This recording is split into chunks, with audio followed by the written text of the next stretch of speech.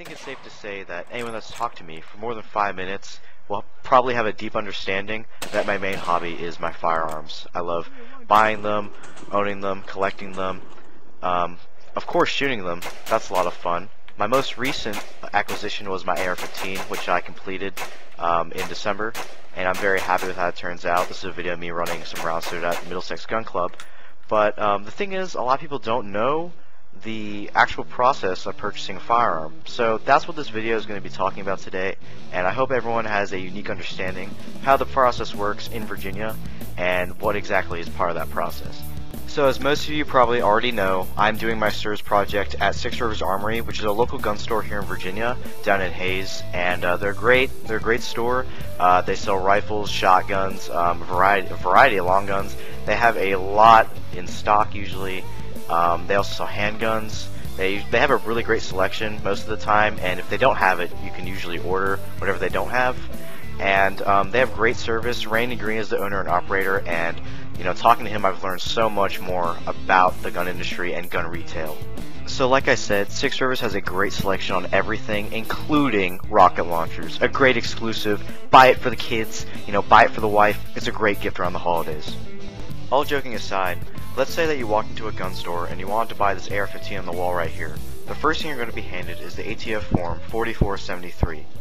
The ATF Form 4473 is not a federal background check, nor is it the catch-all document that must be filled out to purchase a firearm. Instead, it is the legal affidavit of the seller that says that they were selling a firearm to someone that is actually allowed to buy a firearm.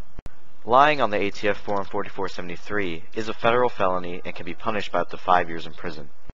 The seller must also hold on to the form for at least 20 years and also surrender all ATF Form 4473s under their ownership to the ATF after their retirement.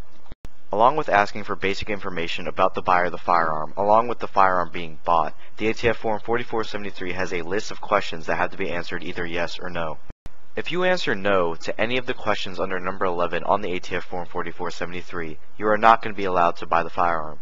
There are a few exceptions to this rule, but for normal citizens, this usually is not the case. The second part of the process is filling out the Virginia Firearms Transaction Record, which is sent to the Department of State Police electronically.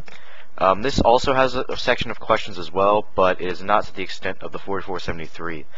But it is in requirement with Virginia state law and not federal law, like the 4473 is. After being cleared by the Department of State Police, usually the seller is next going to move on to the federal background check system, which is the FBI NICS system.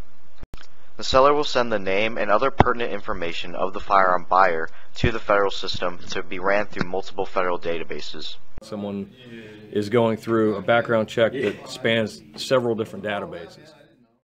Although the system runs the buyer's info through a large list of federal databases, the process is usually quick and in most cases instantaneous. Although we have a very thorough background system, it's actually very efficient and very quick. Because of the speed and efficiency, if you're a law-abiding citizen that meets all the requirements for purchase, you're usually not going to get turned down and can walk out the same day with your new firearm. And that's really how the process works. If you're over 18, if you're buying a long gun, not a felon, and you meet all the necessary requirements, you're not really going to have any problem buying a firearm legally. I hope this video gave you a little bit more understanding about the legal process of buying a firearm and what the paperwork is that goes into it. Even for someone like me who has seen the process in action before, actually being on the other side of the counter as part of this project has really given me more insight and has given me a new angle to look at it from, and I have learned a lot more in the process. So thank you for watching, guys, and I hope the rest of my presentation pans out well. Thank you so much.